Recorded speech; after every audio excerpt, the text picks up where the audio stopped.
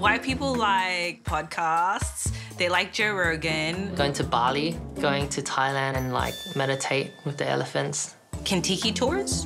White people are into recycling things, upcycling things. They always go on these places where it seems very risky and dangerous. Skydiving, slacklining. Camping, boating, hiking. They like eating ice cream, brunch. White people love a good salad. Microbreweries. Vegemite, they love it. On the toast. Barbecues. G&T, a good G&T. Kissing dogs on the mouth. Axe throwing. You have hobbies, proper hobbies like pottery.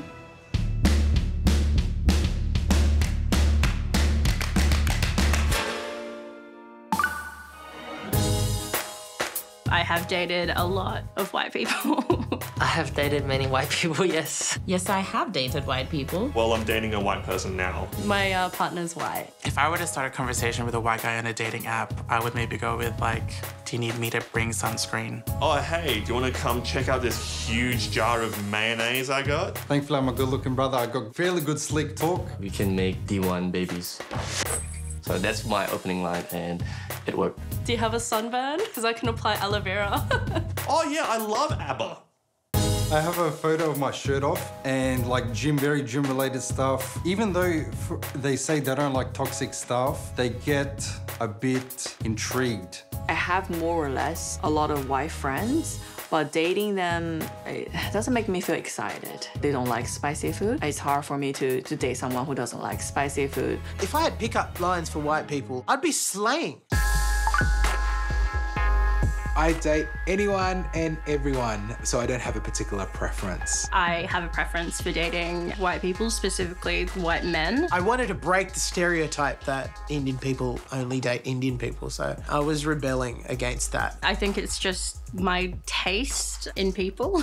To a degree, it's because they don't really have the cultural expectations that I would have. Every now and then when I see an interracial couple, I will most certainly lock eyes with the Indian person in the couple. And we'll exchange a glance that says, I won't tell your parents if you don't tell mine. It's a glance that also says, yeah, we sold out. White people aren't a preference for me when it comes to dating. It may have been when I was younger. I would consider myself an equal opportunity lover. As someone who's been on the shitty tail end of racial preferences, I like to go into dating apps with an open mind. I think my dating pool was reflective of the spaces in which I was located. As I was getting older and more involved in ethnically diverse communities more broadly, my dating pool expanded. Having a white partner means that depending on what type of shop we're in and what suburb of Sydney, I get better customer service. When I'm with a white woman, we might be able to get out of a fine or like a late fee or something. I find sex with white people far less complicated. I'm too much in my head when I'm having sex with an Indian woman. I'm wondering, is this going to lead anywhere? Are we going to have a family? How many kids are we going to have? There's too much to think about. With white people, it's just like, you can have fun. You can just milk cultural holidays. Like, I'm the worst Muslim ever. I don't even fast for the whole of Ramadan, but when Eid comes around, I'm like, gift time. Being biracial and being half white, even though I might have that background, because of my name and because of my appearance, I feel like I don't have white privilege. The white privilege does rub off on me. They make me look whiter. I have benefited from that white privilege and I'm fully aware of it, but I'm not a massive fan of it. With white women especially, they will be sincere about suggesting to pay for half of it, or even the dinner. But with Indian women and Asian women, some of them maybe pretend to take their wallet out. You're like, oh no, I'll pay, I'll pay. It's not a real fight. It's not a sincere fight. Interactions with the police are a lot nicer to you when you're in a group of white people. So much nicer than when I'm with, say, my Tokelauan cousins. You can actually mansplain as much as you want, but only if it's cultural. Whenever I see an Indian girl dating a white guy, I'm like, yeah, well done. You've got their white privilege, their male privilege. You've won the lottery. As a marriage celebrant, I have done a lot of weddings that are cross-cultural, where it's been a white person marrying an Indian person. You can definitely see the difference between two sides of the family. When you're dating a white person, you are dating just them. When you were dating a ethnic person, you were dating the whole family. If I broke up with a white person, I feel like it's very civil. I wish you the best, you wish me the best, and we move on from here. Now, if I broke up with someone with my own culture, their family would pretty much resent my family and vice versa. Right, when's the wedding date? Which I don't think happens when you're dating a white person. With Indian people, no, that's different. If you're dating someone, next stop, marriage. I found out a lot of white people yell at their own parents and get aggressive towards them. Why don't you just put your foot down and set your boundaries and say no to your parents? No, we can't do that. I'm not allowed to do this. They would kill me if I do this. I'm playing diplomat between my very demanding Indian parents and my white partners. In comparison to, say, dating a brown person, I would definitely struggle because for a lot of families, I'm not brown enough. If I brought home a flower for my significant other that was white, she'll be very content. But if it was like a Middle Eastern girl's, this potato flower, she'll probably throw it in the bin. So yeah, you got the flowers, but where's the chocolates? When I'm with my partner, I feel from communities of color that I'm like a sellout, like I'm going against my race. White people, it's like slightly more respect that, oh, you're one of the good ones, oh, I can relate with you. With dating POC, sometimes it could be a bit difficult if you're queer, simply because some people aren't out yet. It's very difficult dating white men as a Muslim woman because there's so many things that they don't understand about our faith. In Islam, we don't drink. Australia, drinking culture is a huge part of how people bond, how people connect. And I was trying to get my partner to become, interested in Islam because right now he believes in crypto. My parents don't have much of a preference on who I date, but definitely my grandmother would love to see me with a Greek boy. I remember dating someone and sharing with my family a picture of the person that I was dating, and one of their initial reactions was, oh, they're white. Because I think they were expecting that I was going to be dating non-white people because of some of the views and perspectives that I have on whiteness. My family doesn't have a preference in who I date, and nor have I been told who to date. They would like it to be Middle Eastern, Muslim, Kurdish, what I am. However, they always said at the end of the day, if you love someone, you love someone. It doesn't matter what race. My great auntie and stuff would make comments like saying, find an Asian girl and get married and have kids, like you're at that age now. I mean, they've been saying that for like 9 years. My mum said to me, she's nice, but would be better if she was Indian.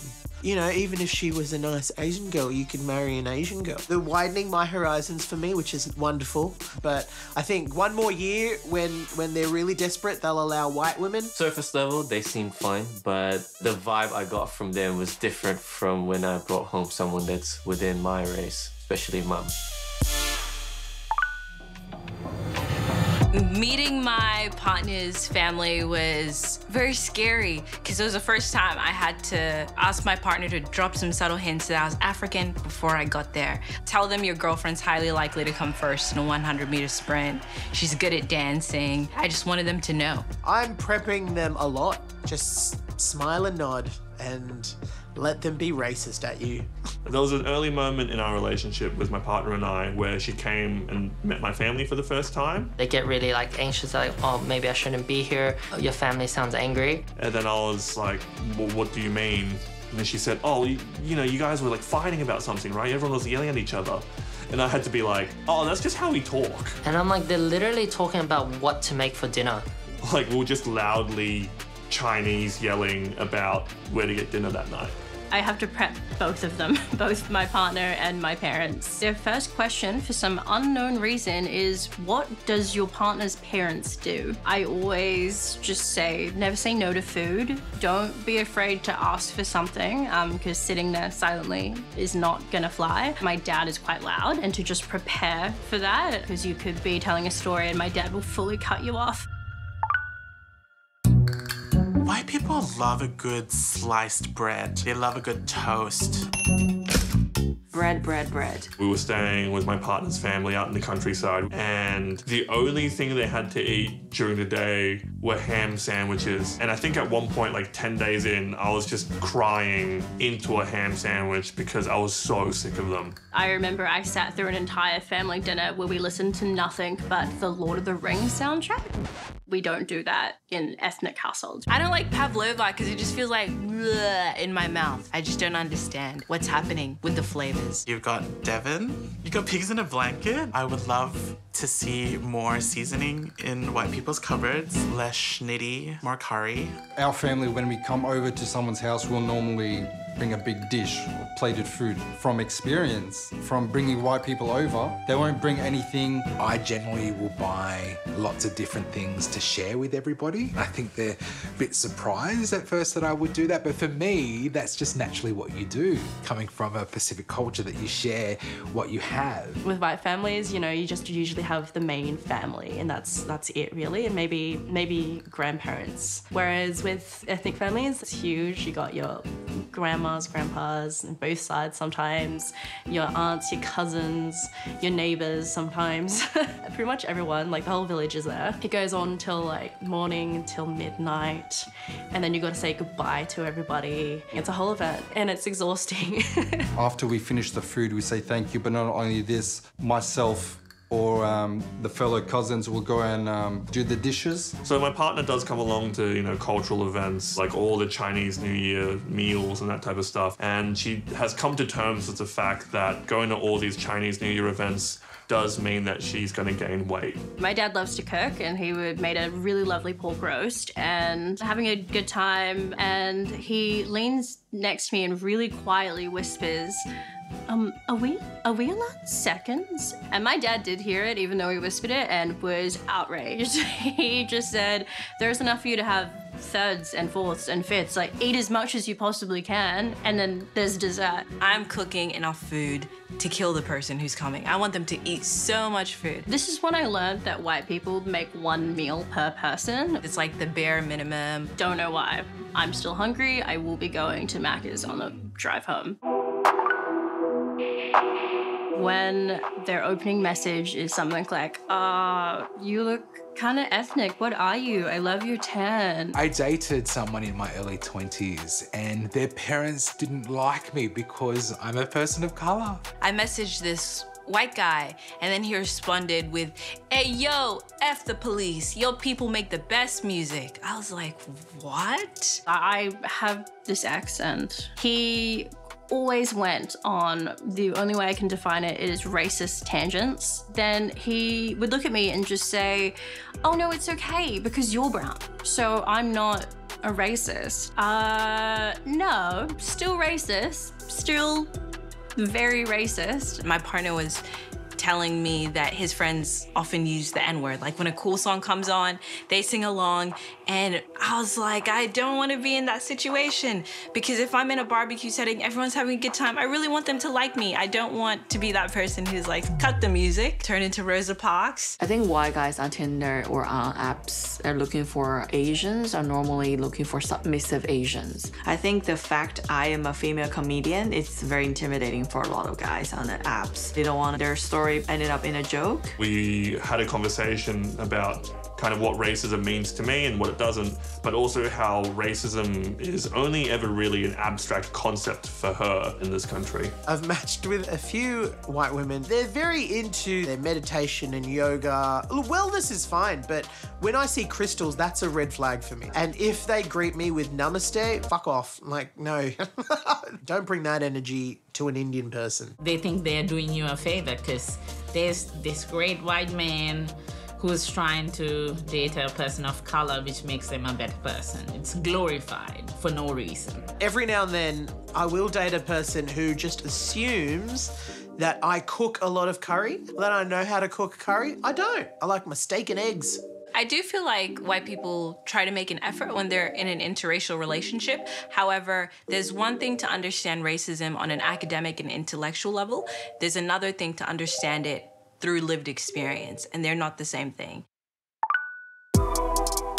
men approach me being like, oh, I love your caramel skin. I wouldn't say I love your Neapolitan sunburnt skin. Such an odd way to approach a conversation. It was weird to me that they would start messaging me in Tagalog. How do you know this? You're like, you know more Tagalog than I do. You have some people that just have like yellow fever. Maybe when I was younger, it's like, yeah, fuck yeah, like I'll take that, but definitely not now. This guy told me he wanted to colonize my butthole, and I was like...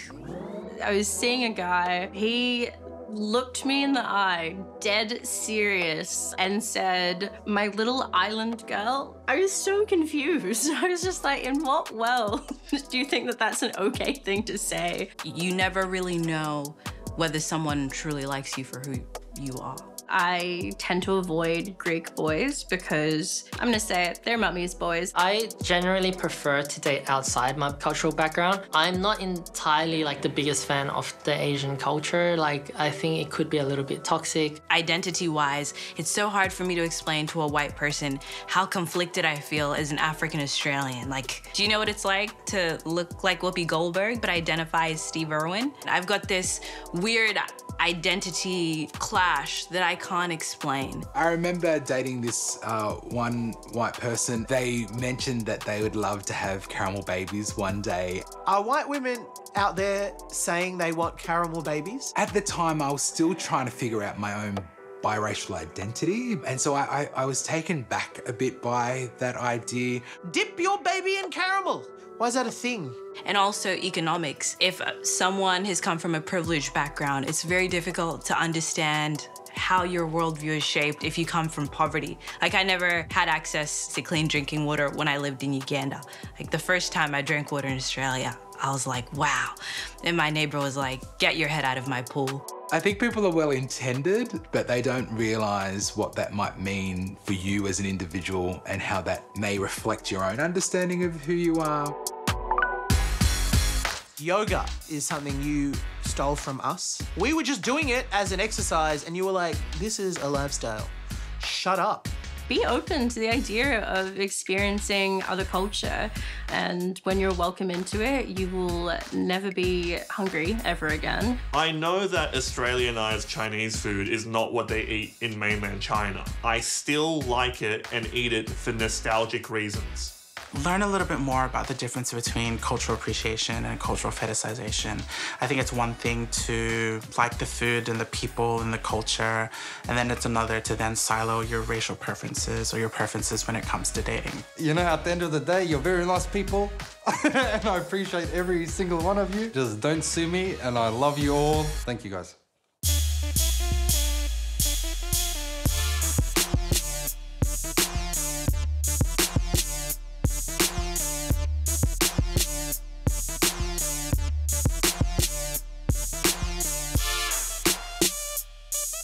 We gave you turmeric for your lattes and stuff. We gave you Colour Run and Married at First Sight. Chess, we gave you chess. We invented that.